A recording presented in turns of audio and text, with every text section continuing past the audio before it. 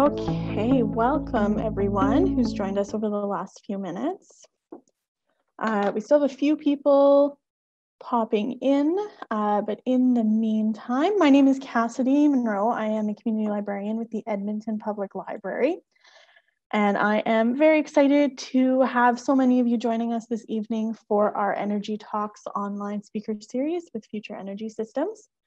I'm just going to go over a few housekeeping things, and I always like to remind people, if they are from the Edmonton area, that library cards are free. If you are a U of A member or U of A student or staff member, you also have access to our entire collection and all of our services with your one card, and you just need to register online as well. So it's called the LPass because we think we're very witty, but we're not that witty. So, so that's just my little plug for the library.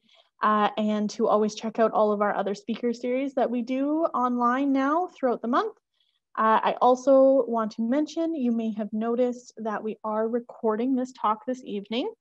If you would like to ask questions or have any comments at any time, you're welcome to put them in the chat. That won't be recorded on the video, so it can be done there and it'll be anonymous. You can also, you're welcome to pop onto video and ask a question that way. Just note that it may capture your voice or your image if you have your video on. If you would like us to not record that, just say it at the beginning that I want to ask my question, but I'd like to not be recorded. It makes it easier for us to edit it out later. With that, I'm going to pass it over to Valerie, who is with Future Energy Systems, to introduce our speaker this evening. Hello, everyone. My name is Valerie, and I am the Outreach and Engagement Coordinator for Future Energy Systems. I'd like to start with a land acknowledgement. The University of Alberta acknowledges that we are located on Treaty 6 territory and respects the histories, languages, and cultures of First Nations, Métis, Inuit, and all First Peoples of Canada, whose presence continues to enrich our vibrant community.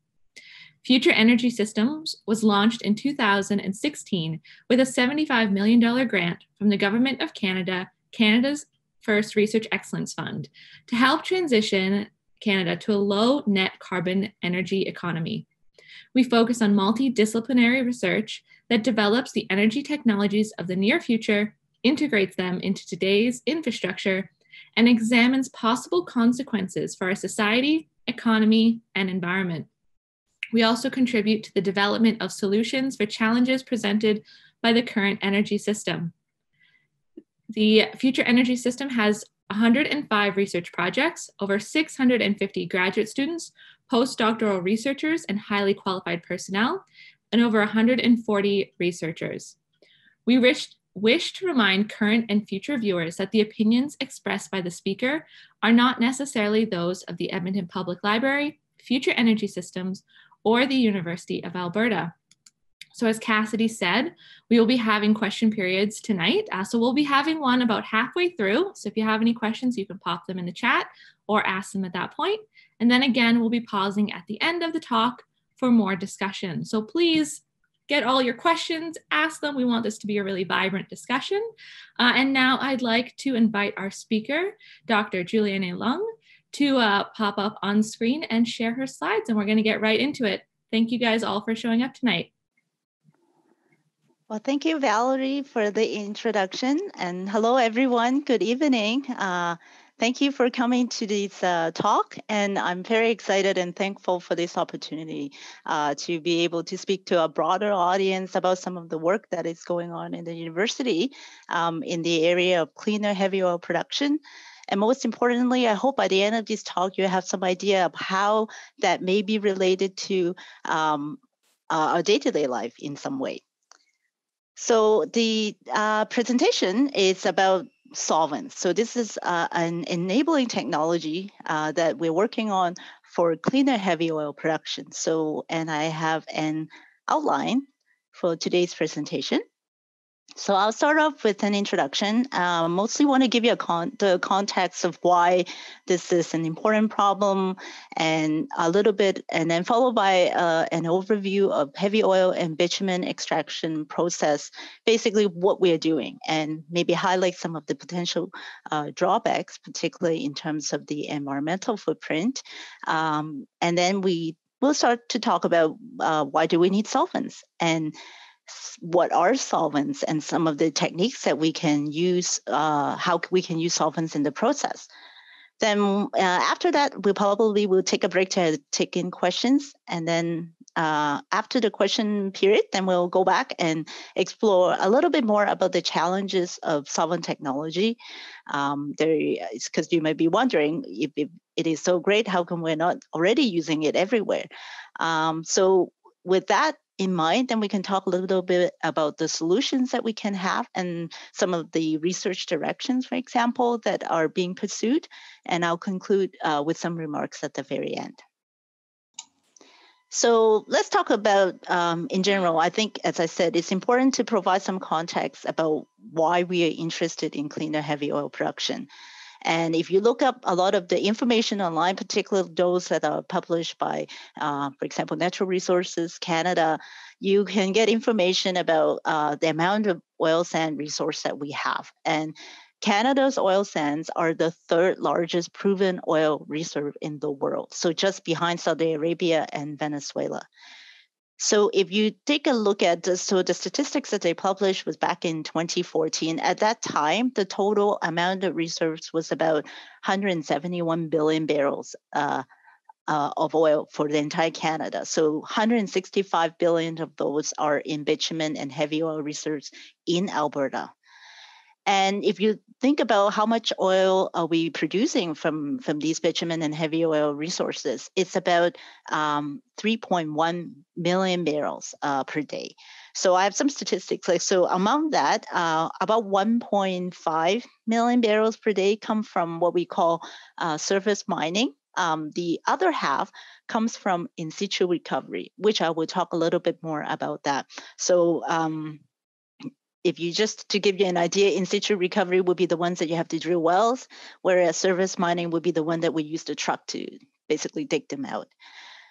And then there is also, so if you think of that, okay, we have all this oil and gas, but do you think the world will still need them in the long run? So what I'm showing here is some data that I have extracted from the World Energy Outlook published by the International Energy Agency, or IEA. So just to give you a little bit of background, IEA is actually a organization that is based in Paris. It was established in 1974 under the framework of the Organization for Economic Cooperation and Development.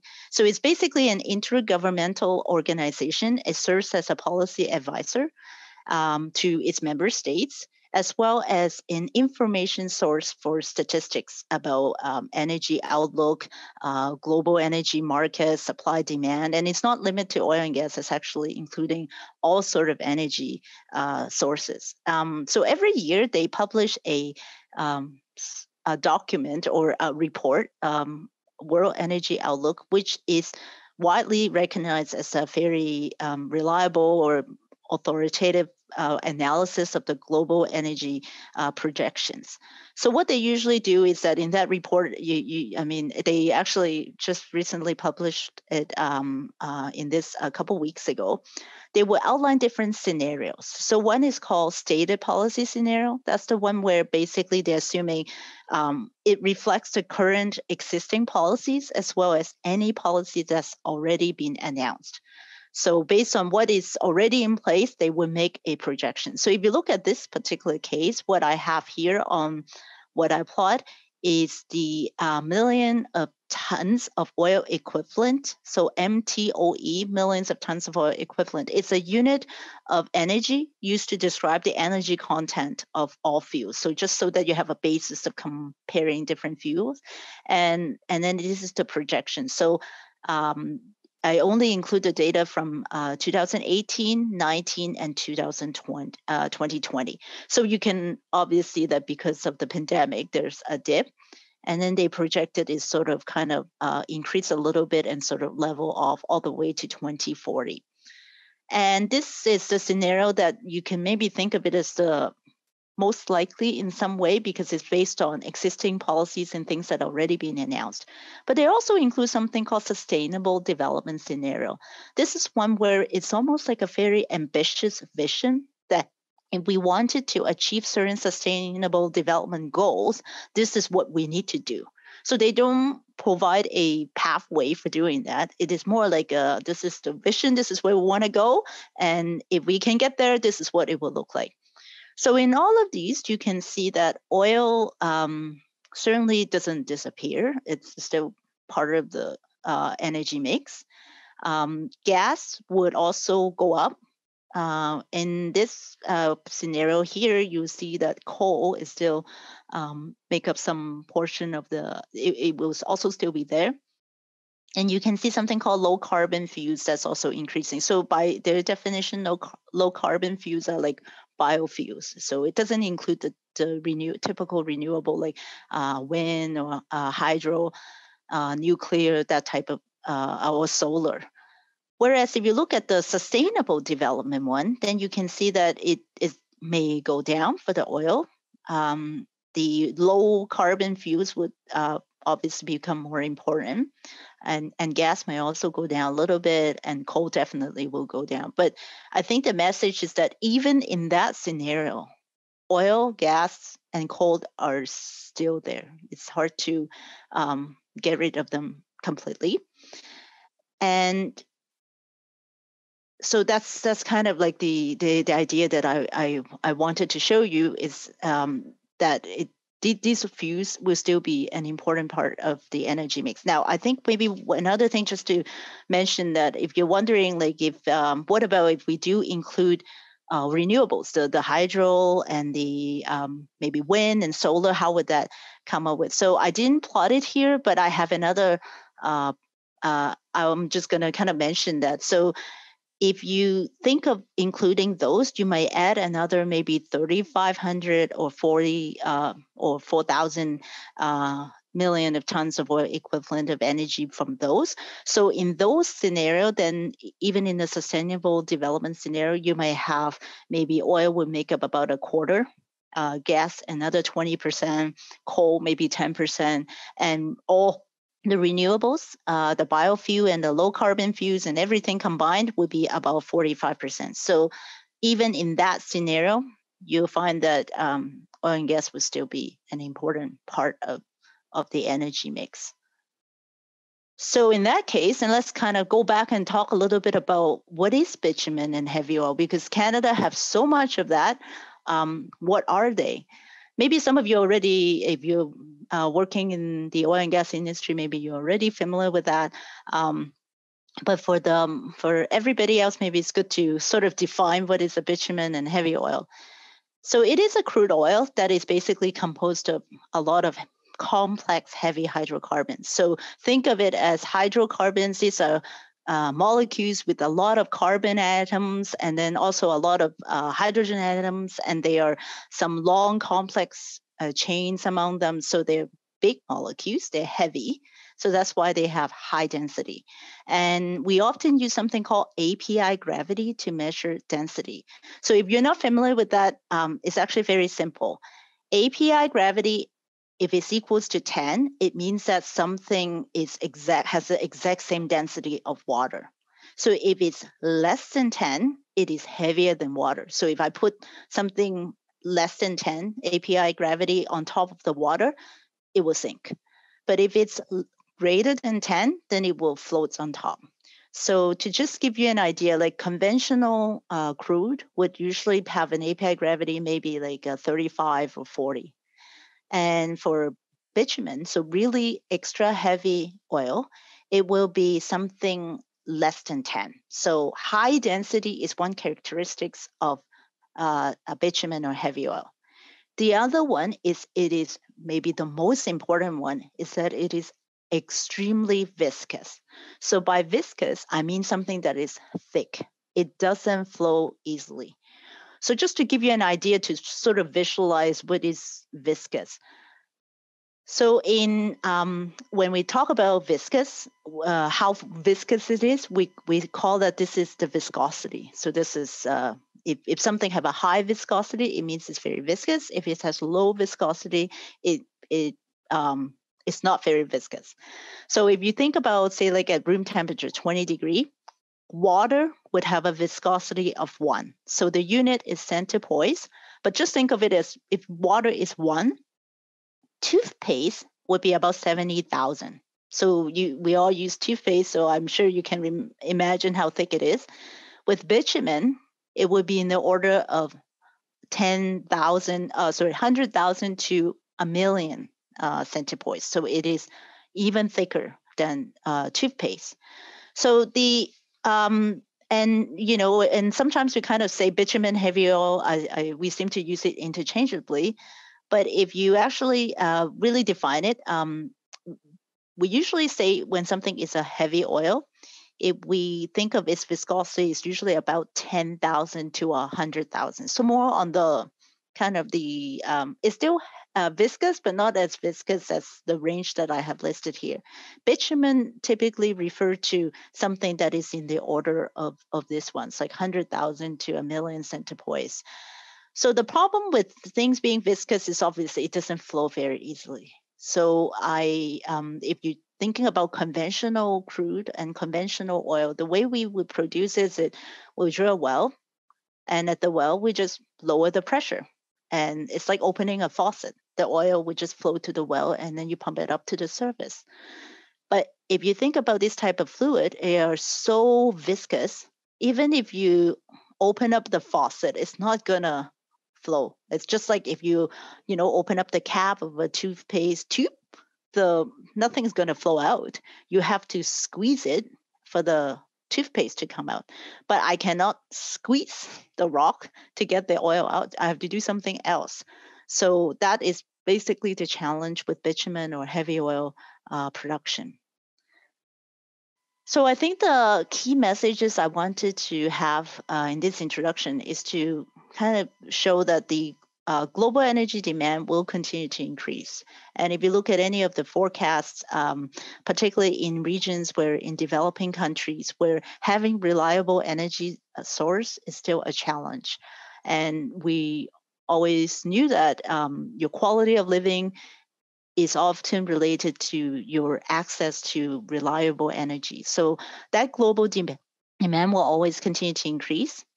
The other thing is technology takes time. So a lot of the research and development is going into creating new and reliable renewables for future energy, but that development takes time. And that's why all these forecasts are showing that oil and gas will still be an important part of the energy mix. It may not be as important as it is now. So if you think of oil and gas maybe make up 50%, 60% of the global energy mix, it's all the forecasts likely will show that it won't be as important, but it won't disappear, at least in all these forecasts as has been shown.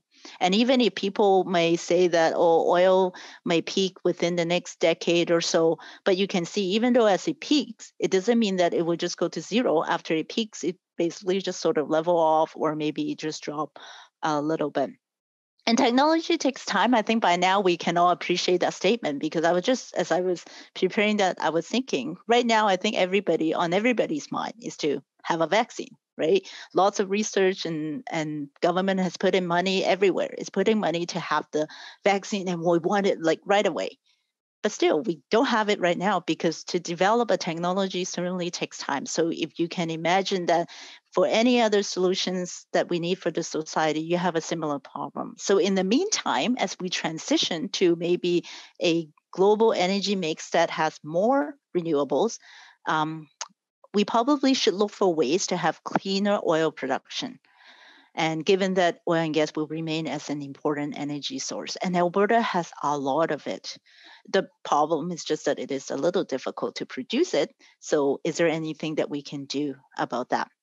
So I think with that, the motivation for a lot of the content that I'm going to present later on is that maybe in the future, if we're thinking about the moving forward, should be, yes, continue with the renewable energy and also try to mitigate the CO2 emissions from using oil and gas, but also in producing the oil and gas. So with that, before I introduce the solvent, I think I should at least kind of give an overview about how the existing heavy oil and bitumen extraction process, so that you have an idea of what we currently do and how solvent may come in and what role that solvent can play. So here's a picture. So if you imagine that this is this is at the surface, so I have some trees to kind of illustrate that, and then this is what we see underground. If the resources is deposited within the first maybe 75 meters from the surface, then we can do something called mining. So we can do surface mining. So we can have a truck to go in and dig it out, and we dig out the sand and the oil that is in there, and then take it, and then we can go and process it. And often after we process it, the waste will go into something called, the waste are called like the tailings. So they put in these tailings ponds so that they will allow the things to settle. So that's just one option of producing these bitumen. So it usually recovers. They estimate generally the consensus is about 20% of all the resources that we have. The other 80% are buried very deep, so you cannot really just keep digging and digging. They can be deposited anywhere from about 75 meters all the way to maybe like 800 meters. And those are buried so deep that we have to do in situ recovery. So in situ recovery would be drilling wells. So you have to drill wells and then to extract it. And that's basically what we have. So we have, if many of you may be familiar, we have deposits in the Peace River area, the Cold Lake, Athabasca deposit that's kind of near the Fort McMurray. And that's kind of the deposit that we are kind of looking at. And the kind of picture that I wanted to show, this is not specifically a heavy oil bitumen extraction well, but often what we do is we, when we drill well, that we will drill multiple wells out of the same surface location from one surface pad. So, so that's usually what we will do with that. So here's one of the most common technique we use to do the in situ recovery, and this is called steam-assisted gravity drainage, or we call it SAGD. So this is a schematic of how it works. So as I mentioned, often we have a single surface pad location, so we can drill multiple sets of wells from that to minimize the disturbance to the surface, but also to make things more efficient. So what we'll do is we'll drill 2 wells, and we will drill it down all the way from the top to the target zone that we like. And then from that, we'll drill a horizontal well. So basically we make the wellbore kind of turn, and then it go horizontally, sort of parallel to the surface roughly. And it will be usually about 1,000 meters in length. And these 2 wells are about 5 meters apart near the bottom of the zone that we are targeting. So what we do is that in the injector, so the top wells, I'm going to inject steam. So I'm going to inject the steam, and then the steam will heat up everything around it. And then on the producer at the bottom, I will have oil and condensed water, because you're injecting some really hot steam into a cold reservoir.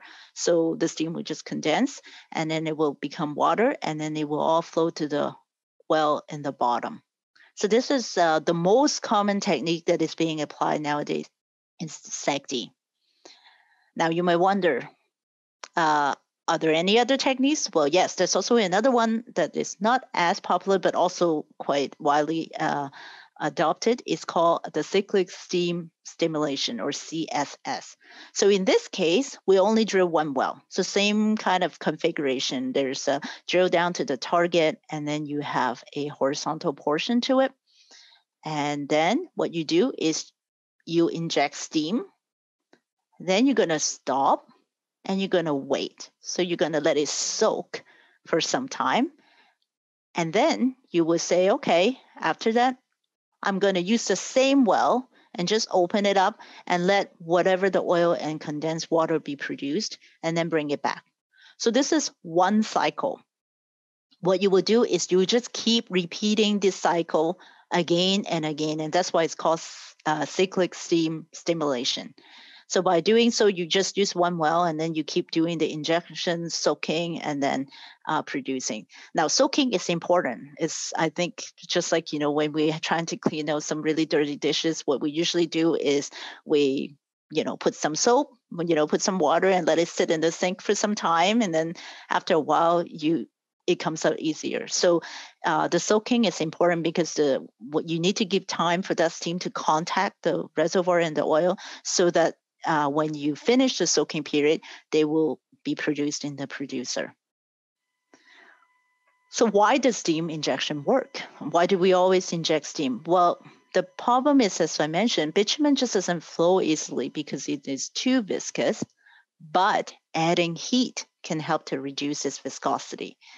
So here on this plot, on the y-axis, so on this vertical axis, I plot the oil viscosity at atmospheric pressure. So nothing, sort of think of it as like room condition, right?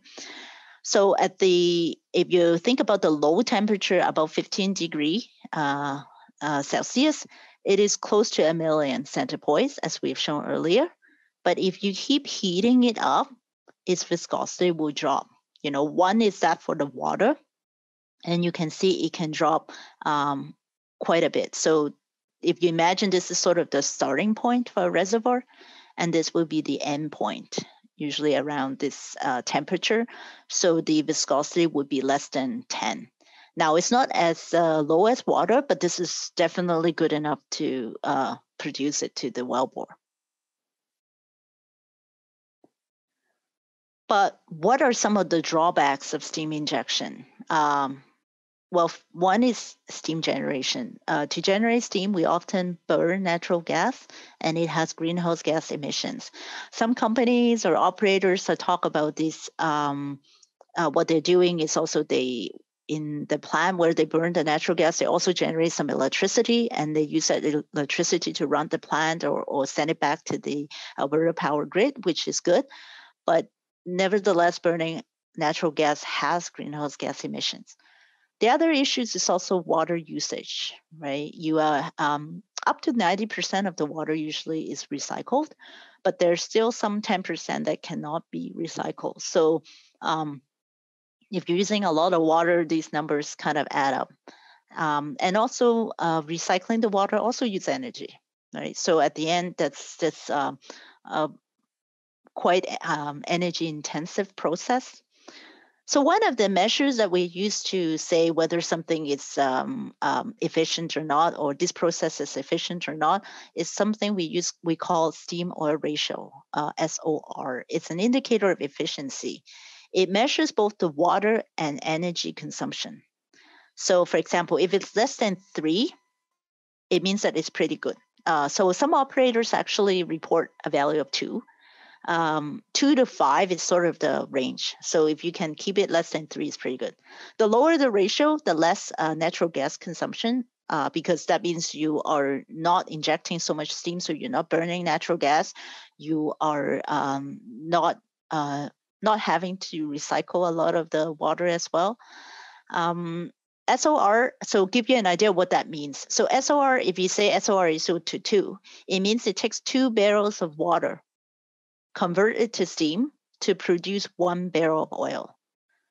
So, or if you take the steam, you condense it, you get 2 barrels of water. That's the 2 referring to, and for every barrel that you recover. So if you think about what's sort of the energy consumption and CO2 emissions, so I got some statistics from Government of Alberta and also from, again, Natural Resources Canada. What they have is, so if you think about how much energy do I use to convert a barrel of water to steam oil, it's about 1 gigajoule. And approximately 0.06 tons of carbon dioxide equivalent for every barrel of bitumen that you produce. And SAGD emissions are actually comparable to the combined emissions from mining and upgrading. So remember, the other way of extracting bitumen is called surface mining. So after you mine these oil sands, you actually have to separate out the sand and then further upgrade it. And that's the the part. So if you combine all of the emissions from that process and then compare that to SAGD, you find that they're quite comparable. And if you just if you exclude that upgrading part, so just look at the non-upgraded mined bitumen extraction from surface mining, the ratio is about 3:2.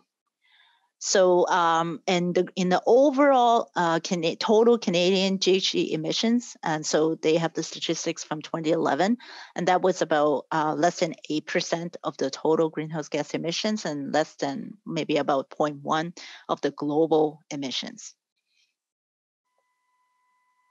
So then I think the next question would be, so why do we need solvents? Well, I think you can kind of see that it's solvent technology basically offers an alternative to reducing the environmental footprint. So in terms of the carbon emissions and the water usage. So imagine this, if I have the same configuration that I have before, so I'm also drilling these wells, but this time, instead of adding the steam, I'm going to add something called solvents. Now, solvents in this context refer to something that is light hydrocarbons or low molecular weight hydrocarbons. So think of it as propane, for example, or you can even use CO2. That's even better, right? Because that's a greenhouse gas. So if I can get rid of the steam and inject these into the reservoir, that would be great. And this is the idea of solvent technology. And this particular process, we call it VAPEX, vapor extraction process. Now, so why is it more environmentally friendly? Well, for one, there's no steam generation. And even steam generation has some capital investment. There's some costs associated with that. So right off the bat, there's some reduction in terms of burning less natural gas or not burning natural gas to generate steam. You also wouldn't be using as much the water, right? And there's also greenhouse gas emissions from just handling the water and recycling it. And then the other part may not be as obvious, is there's extra heat loss that often associated with this steam-based process. And that is considered to be wasted energy. So think about underground in the reservoir so this part is where I have the reservoir. So imagine this is a piece of rock. I have a lot of oil sitting in the pore space. So in that piece of rock, there's also another piece of rock sitting above and another piece of rock sitting below. So when I inject steam to heat up whatever inside this region, I can avoid having some heat getting lost into the rock above and below. It's just like you're heating your house. You cannot avoid having some heat loss outside through the windows and other areas, the roof and other areas of the house. Like that's one of the problems.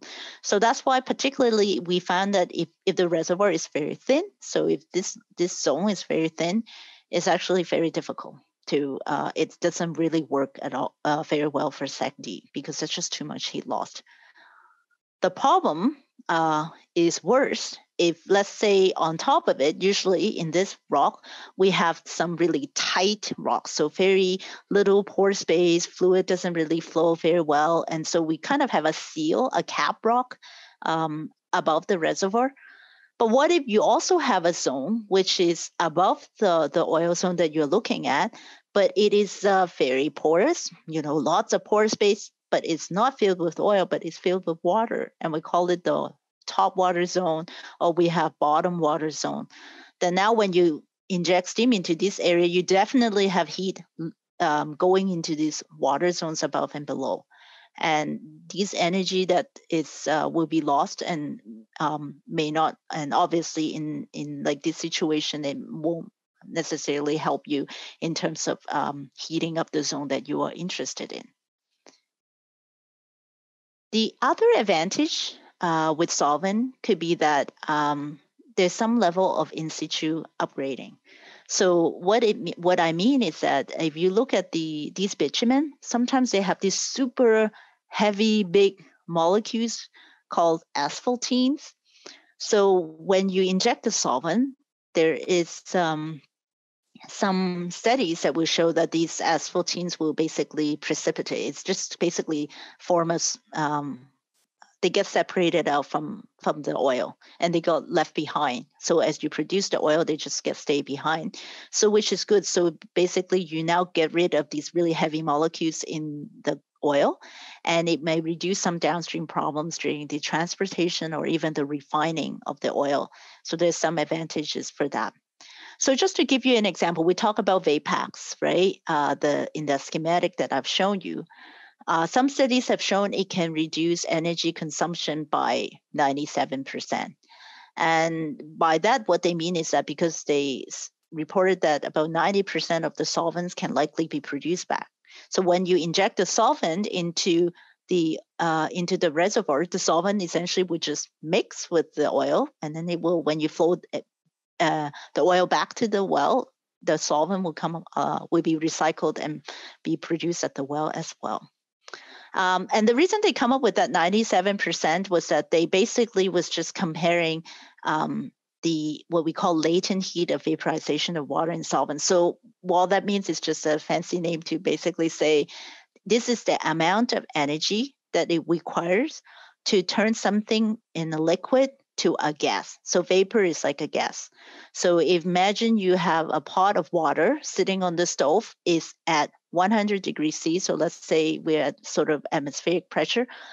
It takes a certain amount of energy to convert that pot of water to steam at 100 degrees Celsius. So even if water boils at 100 degrees Celsius, it takes some energy to convert liquid water at 100 degrees Celsius to steam at 100 degrees Celsius. So all they're doing is that they compare that energy for water, because we're talking about steam, against these solvents. So for example, like propane and butane, how much energy it takes to convert that propane or butane liquid from liquid to gas. So they found that if you do that comparison, it's about 3%. So that's the number that they have reported. So with that, I'm sure in your mind, you're thinking, why does solvent work? Well, I think most of us probably familiar with the term solvents by thinking of, for example, the most common solvent is water. You know, when we have water, you can dissolve a lot of solutes, such as salt in it, right? So if you put salt in water, you mix it, the salt is dissolved, or sugar, it dissolves into the water. So water certainly is the most common solvent. So in this case, you can think of it as by adding these solvents, such as like propane or butane, it dissolves the bitumen in it. So in a way, it's mixed with the salt, mixed with the bitumen, and then the whole mixture is just become less viscous. So in the same context, by adding solvent, you can reduce viscosity. So here I have graphs to show you. So if I plot sort of the oil viscosity on the vertical axis, and on the horizontal axis, I'm plotting the percent of propane dissolved in it. So for example, if I have 0 propane dissolved, that means it is just bitumen, no propane in it. But if I can somehow mix in some propane in that liquid, the more I can add in the propane, the easier it's going to flow. So you can see at, for example, 13 degrees Celsius, if you add certain amount of propane into the mixture, you can see that you can reduce the viscosity. Now, this doesn't get as low as what we were hoping with the steam. If you remember the steam, I show you it get down to about like less than 10. So this one is not, so it's about 20 in this particular case. And if you increase the temperature, so if you have everything at a higher temperature, you can now have it even reduce a little bit more, right? And into the thousands range. And that's what we saw previously too. Heat helps. So this is the range that we're looking at. So just a kind of a very quick history of the solvent technologies, in case you're wondering, so what have people been doing? Has company really tested this idea? And it's not a complete list. There are so many different ones. This is just kind of a list. And I also have included a any of you like to look at it in further detail, I even have some additional references. Later on, you can look at the video and if you can dig up some resources. But these are different process. Like some of them are called VAPAX, ESAG-D, expanding solvent, SAP, SAS, NSOLV, warm VAPAX, EM VAPAX. So what is it? The difference between different ones is almost like different combinations. You can see some of them inject a vaporized, means like gas solvent. So say like propane at room temperature. That's one of the one that they've been introduced. Later on, people start to think, what if I add a solvent that is a little heavier? So for example, hexane. Hexane has 6 carbon atoms, so it's a little heavier and it makes a little bit better with the oil. Or some other people start to combining and say, well, how about when I do SAC-D, I just add a little bit of solvent into it and do it and inject them together. So there's some different variations. Some of them do cycles, right? We talk about that cyclic steam stimulation process. So sometimes people combine solvent and steam in certain cycles.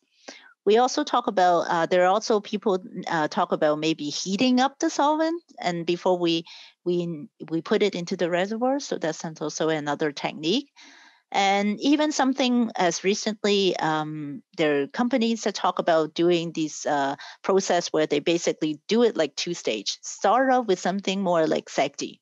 You add the steam and heat up the reservoir to a certain temperature, and then you stop and then just inject solvent.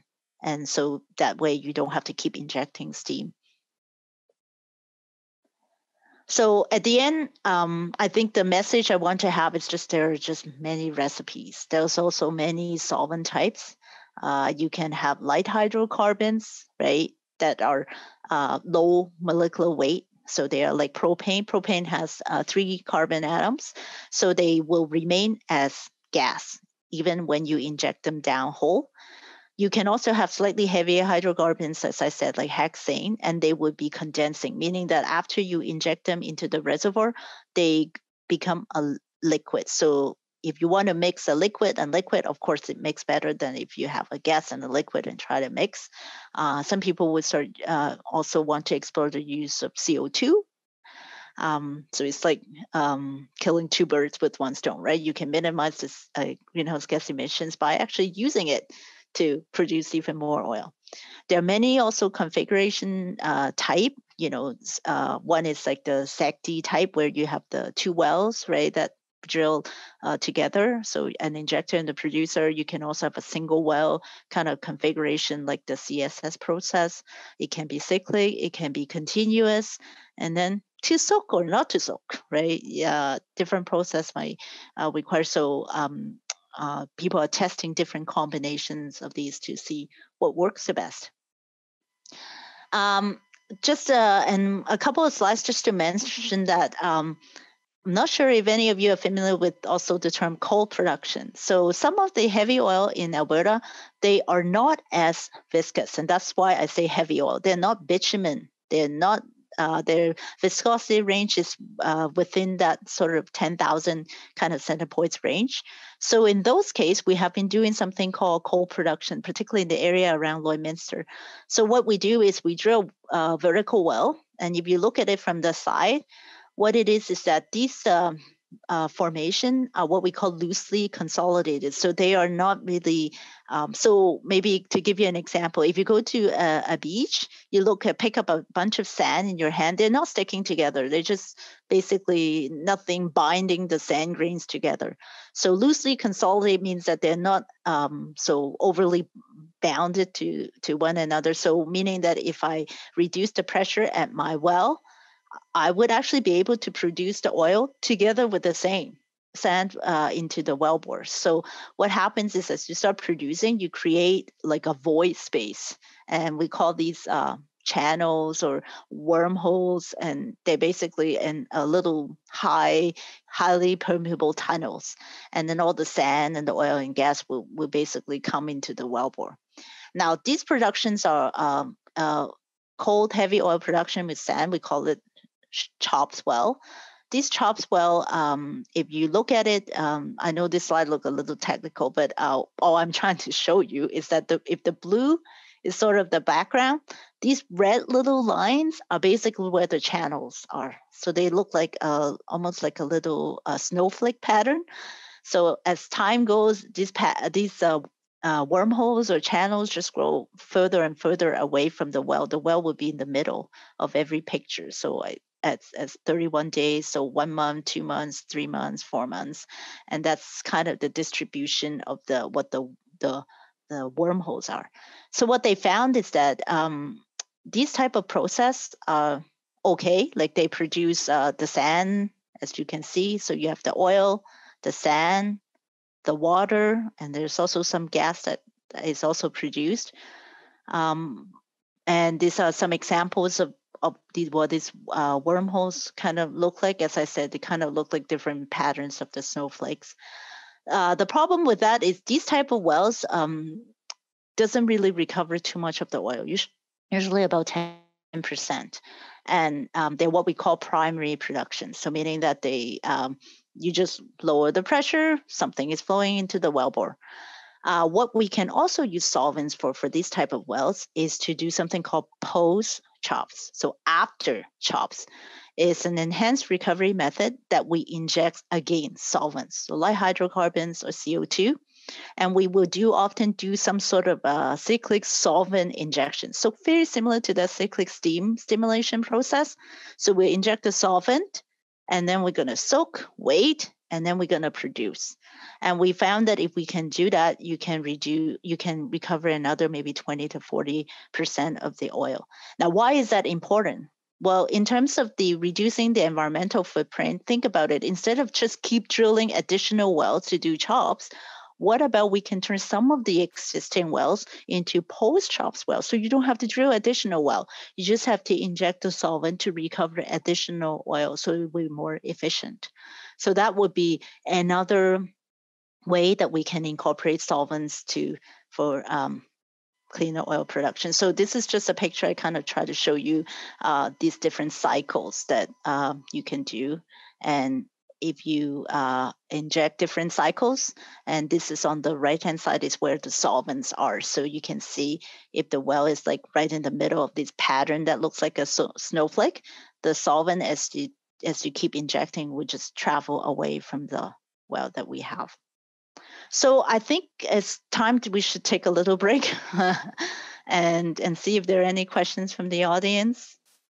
Awesome. I have learned so much in the last half an hour. So some of the questions we got, do you think it's possible for us to ever transition to an oil-free economy? Do you have an idea of what that timeline would look like? Is it ever possible? See, a lot of these forecasts, if you look at it, they don't really forecast beyond 2040. So at most, sometimes like 2050. So it's hard to see whether, and even when they do forecast, I have seen something that will show almost oil and gas become essentially very little. But they always almost have a disclaimer and say, in order to achieve that, you basically need to completely transform the way our society is functioning, our energy grid. And so they often kind of give you the picture, yeah, you can achieve that, but they don't give you a pathway to how to get there. So I don't think I've ever seen a forecast that based on current policies and announced policies and based on what sort of a realistic policy basis and come up with a forecast that we don't need oil and gas after maybe 30 years. But who knows, right? I don't know whether 200 years from now or even maybe less than that, right? Like even 50, 60 years from now, what that may be.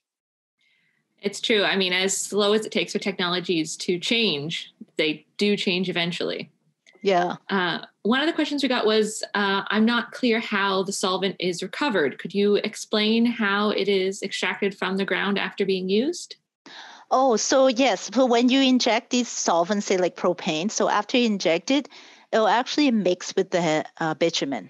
So it basically, so it goes into the bitumen. So think of it as it goes into the bitumen, into the liquid. So when they flow to the well, inside that liquid, there will be some solvent in it. So actually we will, in this solvent process, we have to spend the effort to actually recycle the solvent. So separate the solvent out of the the bitumen or the oil and then reuse it again. Recycling is always good. Yeah. So Frank is wondering how we recycle it out, how we separate it out from the bitumen.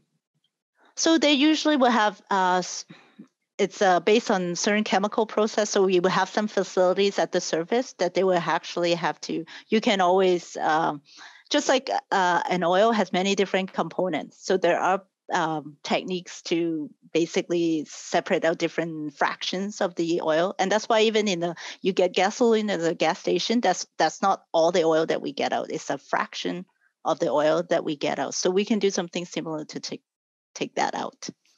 Okay. Do producers use both surface and in situ recovery at the same site, or does it tend to be one or the other?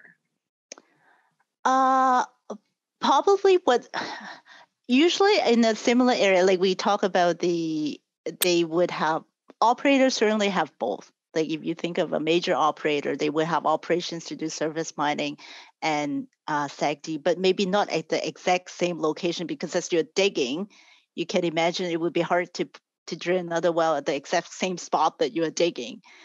And so they might target it but the deposit might be in a general vicinity, that whole area that we have this deposit, then they will figure out a way to access them. So maybe not exactly in the same location. But for the same reservoir. Yes, yeah. Okay. We had a couple of questions regarding the effect of the solvents on the environment. Does the solvent, or how much of the solvent leaches into the surrounding soil and rock? Does it have to be remediated after? Does it have an impact on the environment? So, so it is a bit. So remember, we show a picture of when I show a picture of how there's a rock above and below, right? So for heat, you can imagine it's very easy to get out. So for solvent, it's not as easy to get out to the top and the bottom, because often the top and the bottom are rocks that are very tight. So it's actually just very hard. Just like the oil can get to the top, the solvent also wouldn't get to the top. But it is potentially that it will just be somewhere around the reservoir. So actually, we do try to keep track of where it is, but primarily it's if it's not, you can do some also modeling studies to figure out where they are. But what we usually found, if it's not recovered, it basically just gets stuck with the oil in the oil that cannot be recovered. And I guess similarly, do the precipitated asphaltenes that are left behind have an impact, or are they so deep underground that that contamination won't influence the surrounding environment? So they are there already. So even if you're not producing the bitumen, they are inside the bitumen. So it's just that by having the solvent, it sort of causes it to kind of become a solid and precipitate and come out.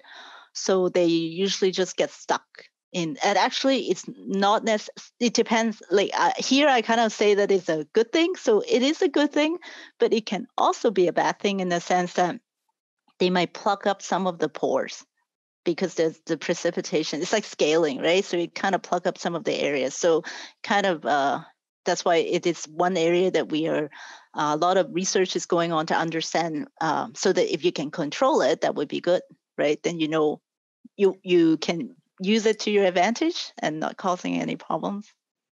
Very true. Would using carbon dioxide as a solvent be a type of carbon capture? Does that carbon dioxide actually stay underground?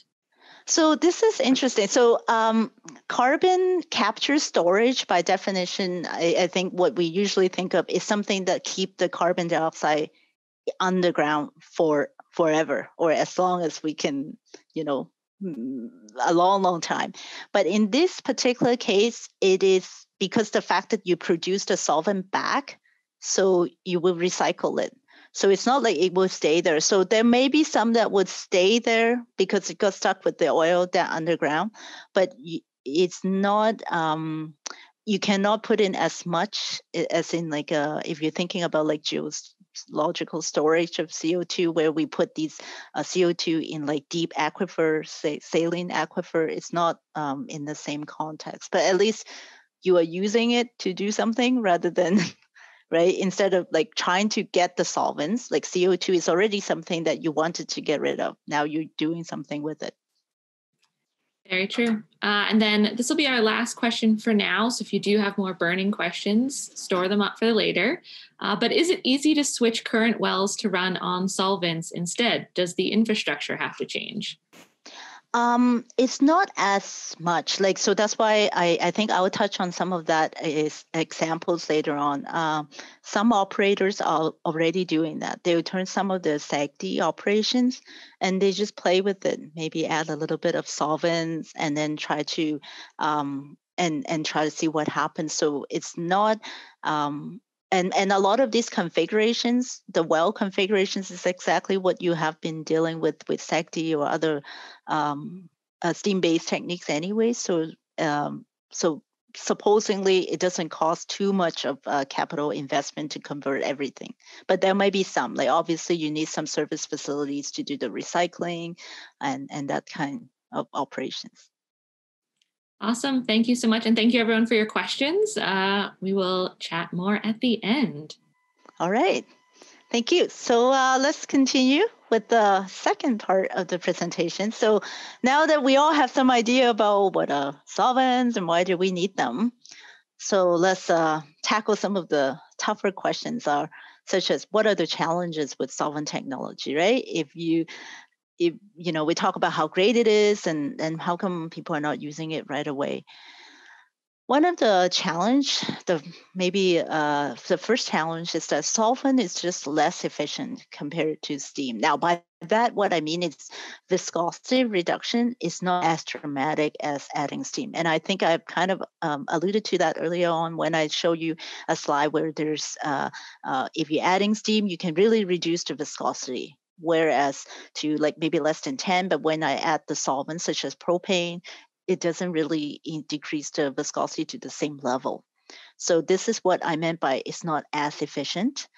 Now the higher, so what it could potentially also mean is the higher cost. So solvent cost more. It costs money to recycle, but imagine you're also using propane. They are propane, butane, or even hexane. The heavier it is, the more expensive it is. So there's a cost associated with it. And there could be, as someone was asking too, you might need some new infrastructure and equipment, although maybe you can practice it on existing wells and you don't have to drill additional wells to test it, for example. It's a new operating procedure, so you need to maybe optimize it or design the operating procedure to make good use of the solvents.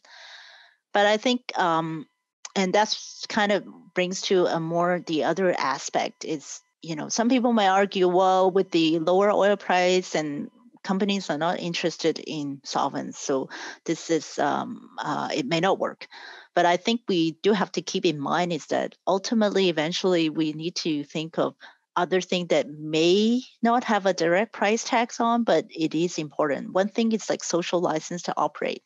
Companies, if you want investors, they probably care about whether they're doing anything to help with the environment. I don't think it is okay to just kind of assume that all this is going to go away, and that is important. And a lot of companies have commitment to reduce their carbon emissions, and so there's all these other aspects. And you know, a lot of places may have pretty talk about carbon taxing and it might be controversial, but at the end, this are sort of the environment that they have to operate in. So this is something that they may have to think about even when it comes to solvents. So if the point is that if you only think about just steam and water, maybe the economics won't work out for solvent. But if you start thinking about all of these as part of the cost, then you might start to think that maybe solvent is something that you need to consider as well. So some of you start asking about how the solvent works. So I thought that I should show you a little bit about the what is the physics that goes into the solvent. So the challenge number 2 actually is actually related to that, is because the physics is actually quite complicated. So what it is that if you think about, you have oil, You add solvent in one end. This is what the picture would look like. So blue would be your oil or your liquid. And if you add like a solvent, which is like a gas, so like propane, this is what it will look like. So so if you inject it and maybe after some time, you start to see that the solvent will start mixing, going into the oil. And once you go into the oil, then the viscosity of that oil will be reduced. So this is a system which we call involving at least two phases. Now, phases in this context, and phases would mean like liquid and gas. So this would be like two phases. So when I say at least two phases, it's because in this picture, I didn't include, for example, water. Water doesn't mix with oil. So if you think of water, you may also have the solvent and then the oil, and then you might still have water sitting around somewhere. And the solvent, basically, if you inject like propane, it somehow have to travel all the way to the interface and go across the interface, which is like a boundary between the two phases, and to get into the oil. So to help you visualize, I have a little schematic. So let's take a look at what goes on near that interface. So the red one would be your gas. The blue one would be your liquid. So I have some solvent particle right here. So as I inject it, it's going to slowly travel through the gas phase. When it gets to the interface, it has to somehow get across that interface and then go in further into the bitumen, the liquid phase of the bitumen. And once it has enough solvent into the bitumen, this bitumen will now flow to the producer. So its viscosity would be reduced. That's why I represent it with the lighter blue color, and then it will flow to the producer. So another picture to think about it is if I put in some gas, like a propane, on top of the liquid, which is like a bitumen. At the beginning, this is what it will look like. If you let it sit for some time, you'll find that some of the propane will go into the bitumen. And then you have, it will go, once it goes in, the bitumen or the liquid will have a lower viscosity. So now it can flow easily to the wellbore. So there's, once it goes in, actually it also sort of has some mixing within the bitumen, and then it gets produced.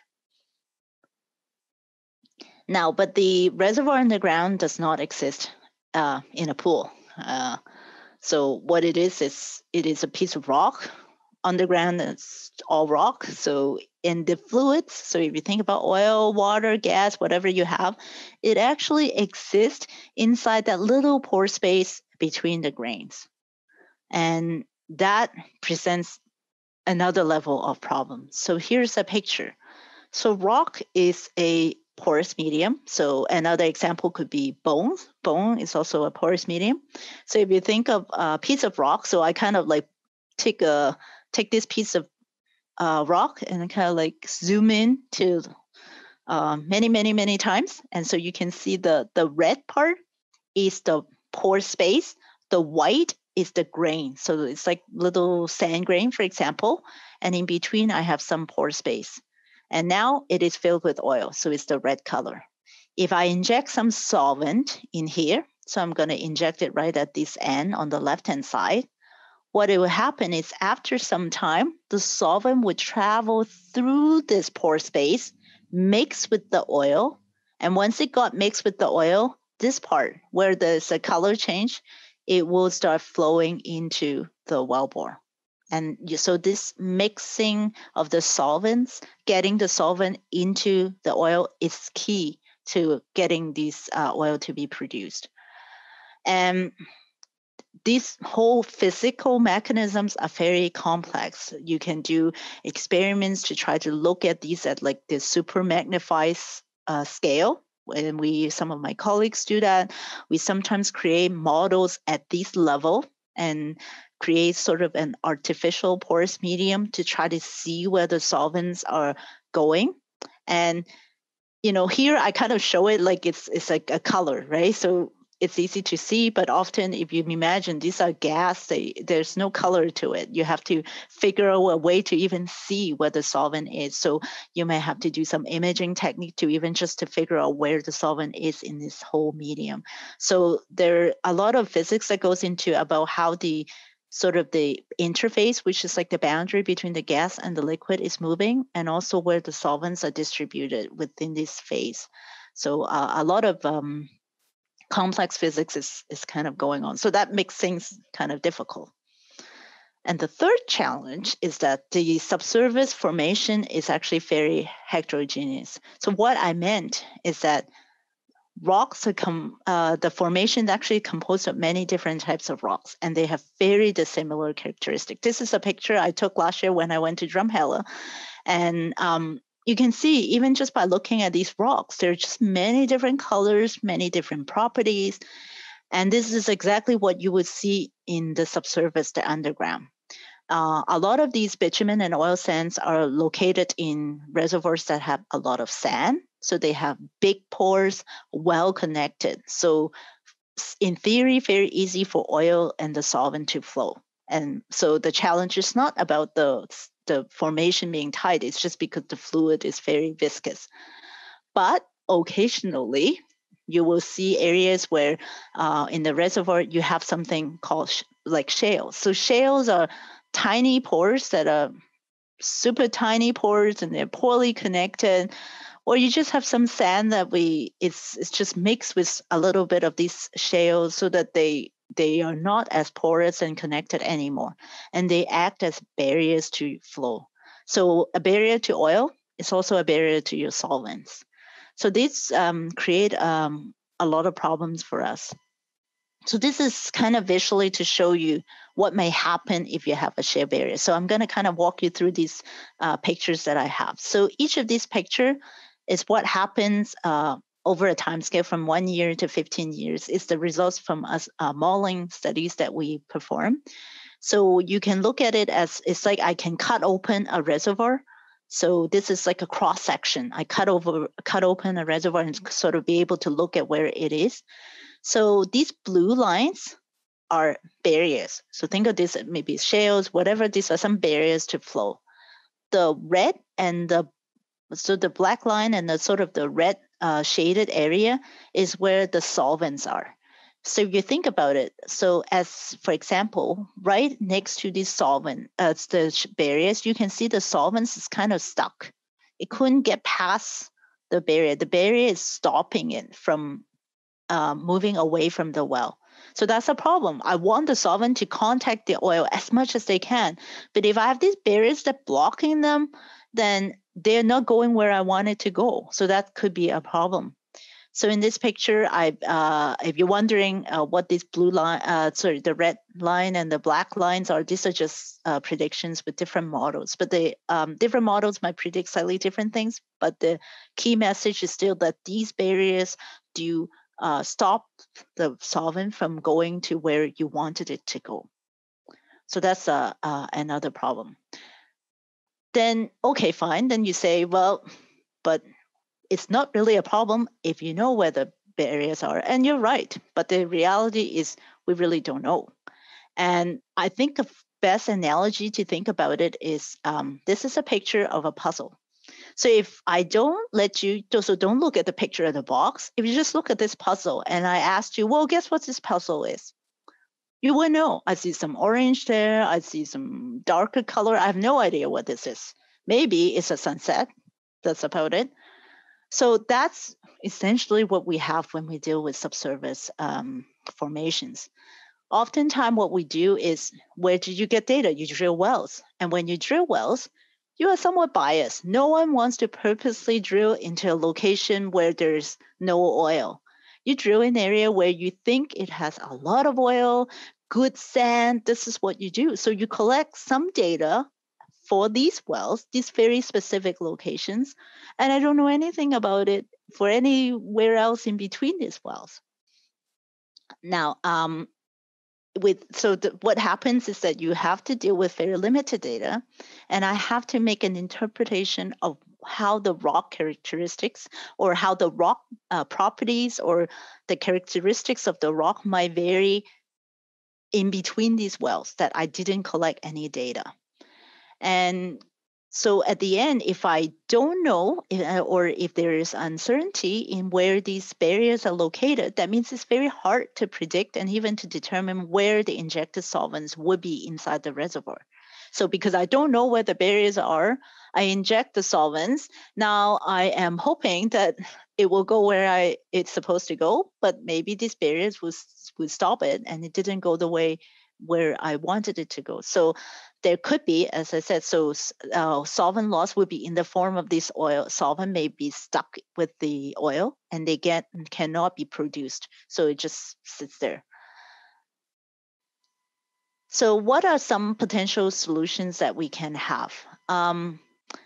One is a hybrid process. And so what I meant is solvents alone, as we said, it doesn't reduce the viscosity to the same extent that steam would have.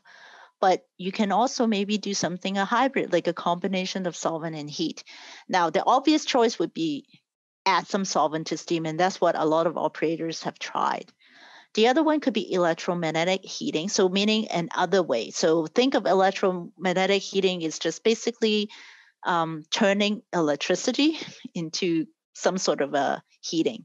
So an example could be that you, in simplest term, maybe take a piece of rock, you try to polarize the rock, and then the rock grains, they would basically vibrate. And as they vibrate, it creates heat, right? So it's like the rock was like shivering, and then they create heat. And that heat can be used together with the solvents to actually enhance the process. Like I have another colleague in my department, they look at, for example, injecting solvents in like a microwave oven in a way, right? Then they can see how the solvent actually works better at these under those conditions. So you're not using steam, you're basically using other form of creating heat. Another technique that people think about is how about we preheat the solvent and then we add it. So you don't have to preheat it to the same temperature as the steam, but you can at least increase it to maybe like a little bit higher, maybe 50 degrees Celsius or whatever that is before you inject it, and that helps. And that can also be used with existing SAGD and CSS wells, right? So that's why some people are testing it. They might pick one of their SAGD pads and area that they are doing well, and then they start injecting some solvents into it and see how it looks like. So on this picture, it looks a little busy, but what I'm just trying to show you, just so there's so many different combinations, just like how I have alluded to earlier on. On the left-hand side of these sort of like a cross are a process where you're using only solvents, like no adding steam. Whereas on the right are some process that we will still combine solvent with some little bit of steam. So whenever you have steam, you have high temperature. But if you only talk about solvent, you can have it both at high temperature or at low temperature. So for example, if you're using solvent at high temperature, you can have something called warm VPACs, right? So it's continuous solvent. So no cycles, you just keep adding solvent all the time, but you warm it up before you add it in. You can also have other ones where you either do some cyclic or continuous ones, so such as VPACs and CSI. That the one that with the post chops that I was talking about, so the cyclic solvent injection process. So they would be at lower temperature. These are processes that using solvent and some steam. So we call it expanding solvent SAGD, EM VPACs, or that solvent-aided process. A lot of these are proprietary process developed by specific operators as well. And then you have these cyclic one, where maybe you would inject steam for a little bit, and then you inject solvent, and then you go back to steam and solvent and just some cycles, right? So that could be something. Now, you might say, does that help? Well, if you're injecting steam, maybe you can argue, well, you're still using steam, but you're not using as much, right? Like you will basically, instead of just continuously injecting steam, some part of the process, you will stop the steam injection and use solvents. So there should be some greenhouse gas emissions for those process. Now, operators are testing different pilots. Like I'm here just naming a couple of them. Like for example, Synovus will talk about using they have been doing piloting that SAP process, which according to the website, they add some natural gas liquid to the steam and they can reduce the steam oil ratio by a third. Meg Energy also in the past few years, they claim that they're doing something with the EM VPAX process, that they it's like a two-stage process. They inject steam for some time and get the temperature up to a certain temperature, and then they follow by adding like a gas solvent. And they can reduce the steam injection I think in that stage, then you don't need to inject any more steam. So it has a potential of reducing SOR. And they also claim that because of that, it's reduce some greenhouse gas emissions by reducing the amount of steam and the water handling at the facility. So you less cost, but also you don't need to spend your energy on dealing with the steam and the water. So that is one solution. So we're working on looking at people are trying to do these hybrid process. The second one is we try to do investigation of how the solvents will work best under different conditions. So this slide is a little bit more technical because it goes into a little bit about trying to understand the physics. But the ultimate message is that we just want to have a better prediction of how this solvent would mix with the oil. So the things we look at is how does the solvent interact with the rock and the oil? And by interaction, one way would be how does it affect that asphaltene precipitation? Right? We want to understand better how the solvent molecules would go across the interface and get into the oil. How can we manipulate this interface, or what conditions would allow this solvent to just mix better? Right? The ultimate goal is to get the solvent into the bitumen. If you cannot get the solvent into the bitumen, nothing works. So whatever you do, you try to get as much solvent as you can, somehow get it into the bitumen so that the viscosity would reduce and then it can flow to the well. And different temperature and different pressure conditions cause different response. So we also want to have a better understanding of how they respond to changes in temperature and pressure. So for example, if you really try to optimize a particular process, let's say you are trying to heat up your solvent before you add it in, at what temperature should I heat it up to, right? Maybe you would think, the higher the better, but do you really get, is the incremental benefit really higher, or is just a little bit better? Right? So it costs energy to also heat up these solvents. So these are things that you want to have a better understanding so that you can potentially design a more efficient process. Now, finally, it's about optimizing this process. And this is an area that I myself also is particularly interested in, because we've been doing some research using machine learning and AI to help us optimize this process. So for example, let's think about it. If you have these operations here that I'm injecting something, at the well, I usually collect a lot of data. I collect the rate data, meaning that how much oil is coming into the wellbore, how much solvent or steam I'm injecting. So I know that I will try to measure. So I have those rate versus time kind of data. Another set of data I often get could be some temperature information. So temperature is one example. We now have these fiber optics distributed sensing. So you can imagine there are some tools that we can run in the wellbore, and I can collect the temperature along this entire wellbore. So I know what the temperature distribution is like. So from this type of data, I can try to now figure out, first of all, are there any barriers around? Are there any sand coming into my wellbore? Are there any zones inside the reservoir that has a lot of water? And if I have those information, then now I can maybe figure out some way of optimizing and controlling my operating strategy so that I can help more oil to be produced, maybe reduce the amount of solvent and even steam that I'm adding, and make the process more efficient. And this is basically what we do. So how can we use the data? As I mentioned, infer heterogeneity, i.e. we know where the barriers, where the water-rich zones, detecting sand production, forecasting production, right? So we also need to predict what is the oil production rate.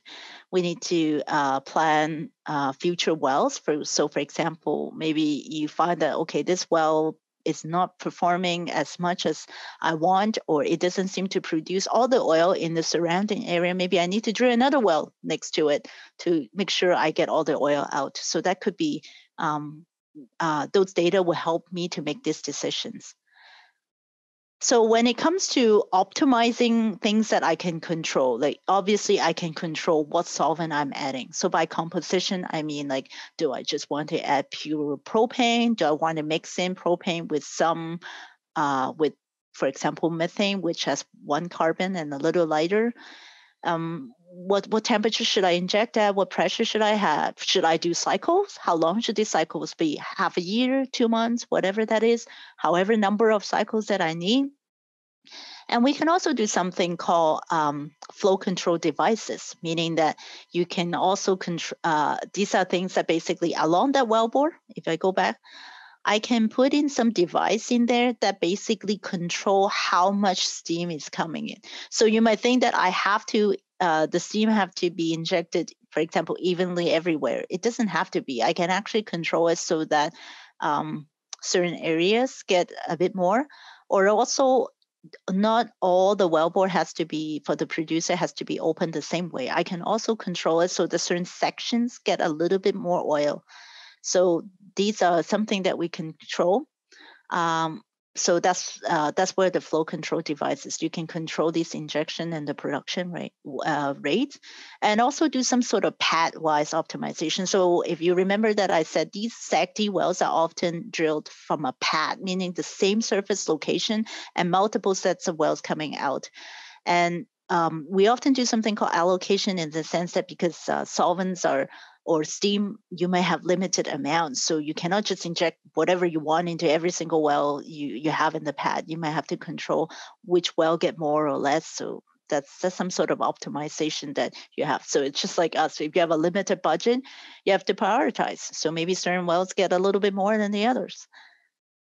We use computer models often to do these analysis. These are some pictures of our computer models. So if this is like, imagine your reservoir is like a box and these blue areas are the barriers.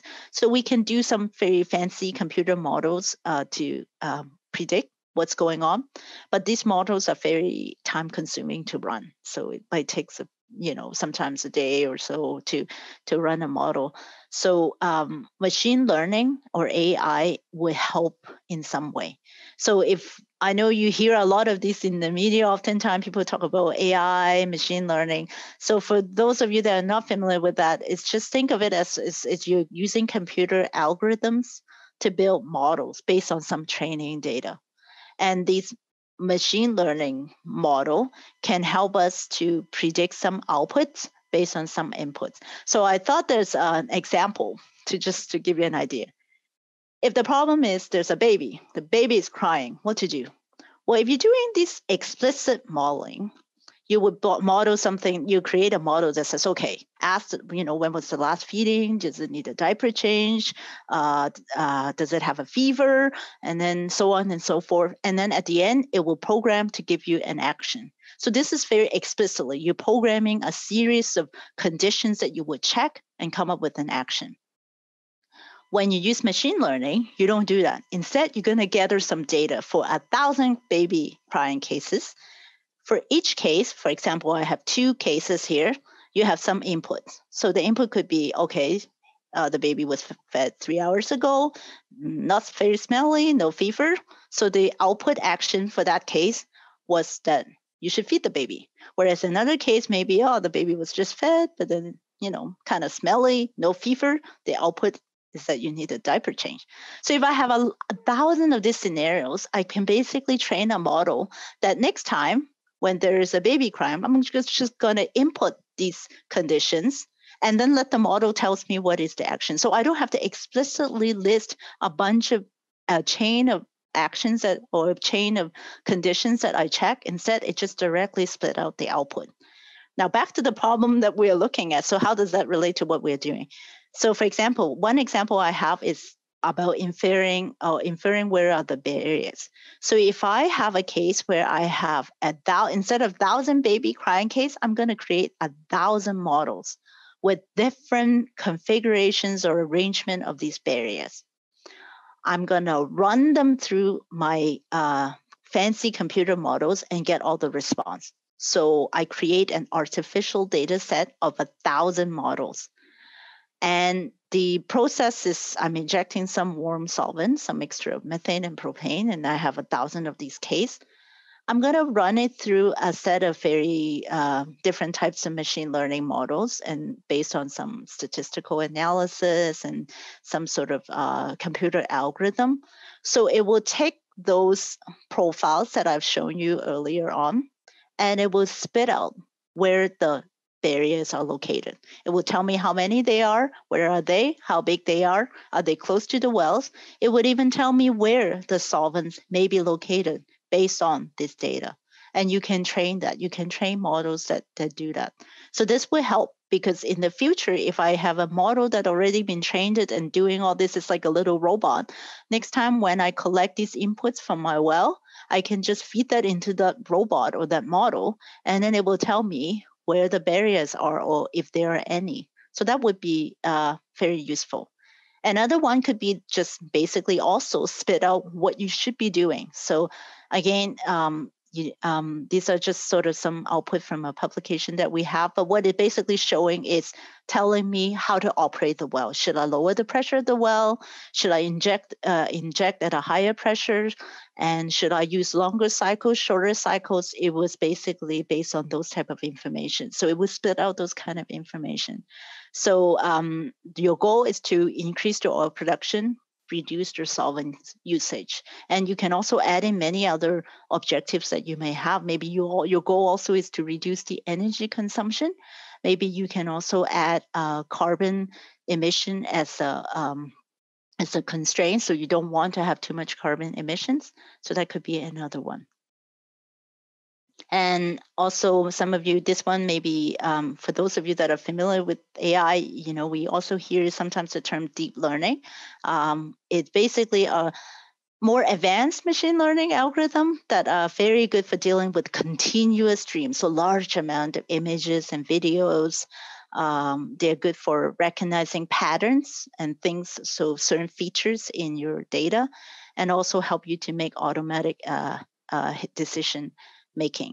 So sometimes the challenge is we call it parameterization, but basically it's how do you manipulate these raw data that you get into some sort of meaningful inputs, and also formulating them into outputs. So the possibility are endless. Like if you look at there's a digital sort of a transformation within the petroleum industry and oil and gas industry as well. We often use these techniques to predict equipment failure. Conformance management is basically a fancy word to saying, does the solvent go where I want it to go? And you use flow control device and then to help you control that in some way, inferring heterogeneity and also production forecasts. And there are also a lot of opportunities I think I want to. So with this, I just kind of want to say, although there's a lot of opportunity for collaborating with colleagues over in computer science, they provide the expertise in terms of the algorithm, and engineers and scientists in working in the oil and gas, geoscientists, for example, and engineers would have the expertise to provide we call it the domain knowledge, because we know what the data tells us physically, so we can combine that to create algorithm that works for our particular application. So I think there are a lot of opportunities for that collaboration, and there are other signature areas, for example, within the University of Alberta that looks into these interdisciplinary aspect. So conclusions, within this talk, we looked at some aspects of bitumen production. So we know what is bitumen, why is it difficult to produce that, and why is it more GHG intensive than a typical conventional oil production strategy, and what are some existing production methods. And I hope that you can get some idea about why solvent could be an enabling technology for cleaner heavy oil production. And I believe that the path forward should be cleaner oil and gas production and development of renewables. And project economics are the key concern. If we really want this to be more widely adopted, I think people need to think about the cost. The cost would be one thing, the oil price is another thing, but also the price tag that we placed on our environmental footprint. And lots of research, both in academia and industry, they're doing pilot testing, right, of these different technology.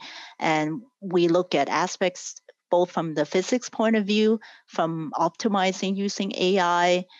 There's experimental work going on by some of my colleagues as well. And then doing computer modeling work, some of the colleagues also looking at the economics and also like this life cycle assessment, right? Looking at what is the overall impact on emissions. So finally, I would like to acknowledge Future Energy Systems. They supported a lot of the research that we do in this area. And also, very importantly, my dedicated team of grad students, they helped me over the years to produce all this wonderful research, and they even helped me create some of the graphics that I have in this presentation. So thank you. Thank you so much. We were actually commenting how great your graphics were. So well done, grad students, and you. Bravo. So we have a few more questions from the audience. One is, can the temperature of warm vape packs reach the temperature of steam? We usually don't do that. So steam would be like 200 something degree, which would be, the other one would be, warm would be around like maybe 40, 50. All right. For the AI work, was the input data from commercial operations or was it lab generated data?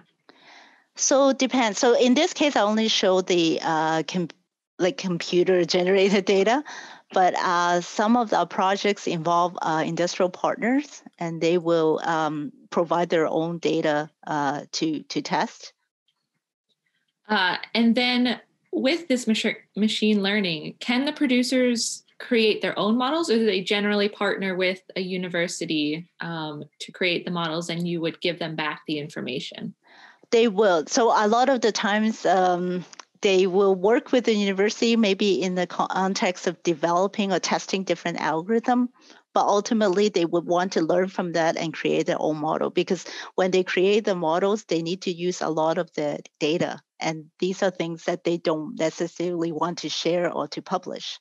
So they would take your method and then they try to use their own data to create their own. And often they have their own in-house software to do these things.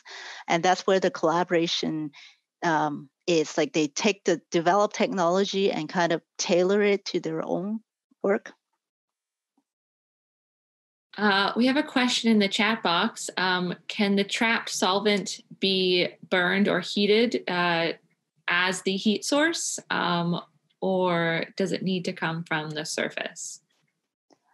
So that I never thought of it that way, to actually have the salt. So they have other ways of.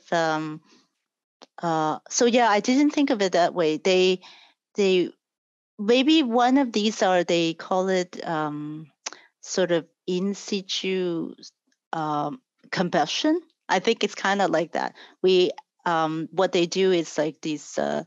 Maybe they add, maybe not a solvent, but like an oxygen, right? It's like they induce a combustion inside the reservoir, and then that heat will kind of produce the the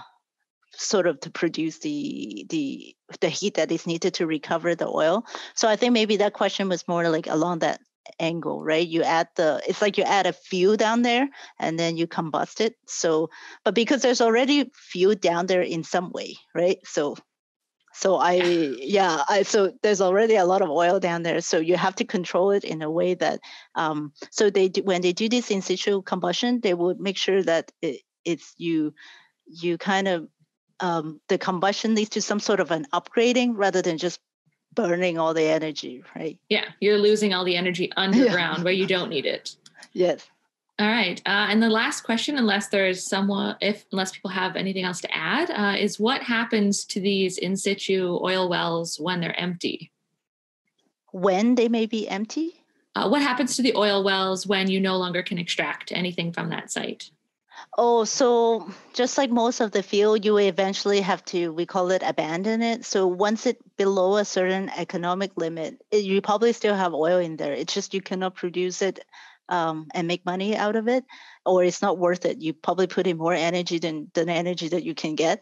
So what you will often do is basically, abandon sounds like a bad word because it's like you just leave it there, but you basically have to properly kind of finish off the well and close it off and kind of reclaim the land and just plug it up and leave it there. That's my area as the land reclamation scientist. But thank you so much, Dr. Leung. That was a fascinating talk. I'm sure the audience is just wildly clapping in their own living rooms. But seeing as you can't hear any of them. Thank you. Thank you so much for inviting me. Oh, thank you again. For everyone who attended, thank you all so much. I hope you've learned a great deal about this topic. And we hope you will join us next month on November 25th. We are having our next talk, energy transition in my backyard. It is looking at community leagues and their role in the energy transition. The link is in the chat. We hope you can attend. We do these every month. But thank you all again so much from Future Energy Systems. And Cassidy, I'll pass it off to you for final remarks. Thank you, Valerie, and thank you, Dr. Leung. That was really interesting. I actually had my cousin who works in oil sands texting me because I had posted that I was attending it, and he was asking me questions that I was like, I don't know the answer to. Watch the talk. So I certainly learned a lot. Thank you, everyone, for joining us. And as Valerie said, we are doing another talk next month that I'm really excited about as well. And I will be emailing everyone that link as well as a link to a feedback form. So if you have any feedback or even any questions you didn't get to ask or you're thinking about it tonight, feel free to throw them in that feedback and we will send them on to who is best to answer them. We would love to hear what topics you're interested in as well for future talks. You can also sign up for the Future Energy Systems newsletter in that survey. So thank you all so much. And have a good night, everyone.